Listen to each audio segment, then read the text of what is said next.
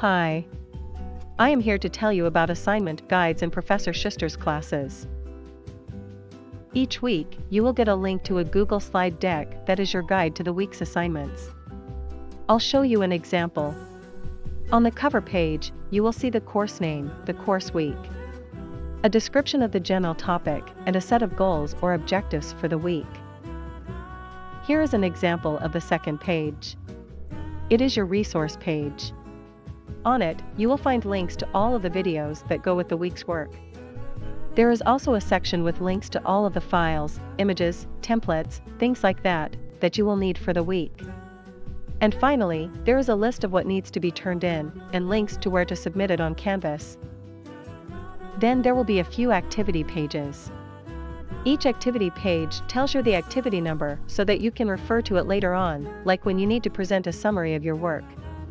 Each activity has a basic title, and you will often see an estimate of how long this activity might take. You will also see which of the week's goals are achieved by doing this activity. Finally, you will see that most activities are broken down into 3 parts. That makes the step-by-step easier to follow. And you will often see a specific video for each part of the activity. There will often be 3 or 4 activities each week. In some cases, it will make things more clear if you see samples from previous students. In those cases, the assignment guide's last page will be a samples page. So each week you will need to find the assignment guide for that week. You can find them all listed in the modules under Get Assignment Guides here.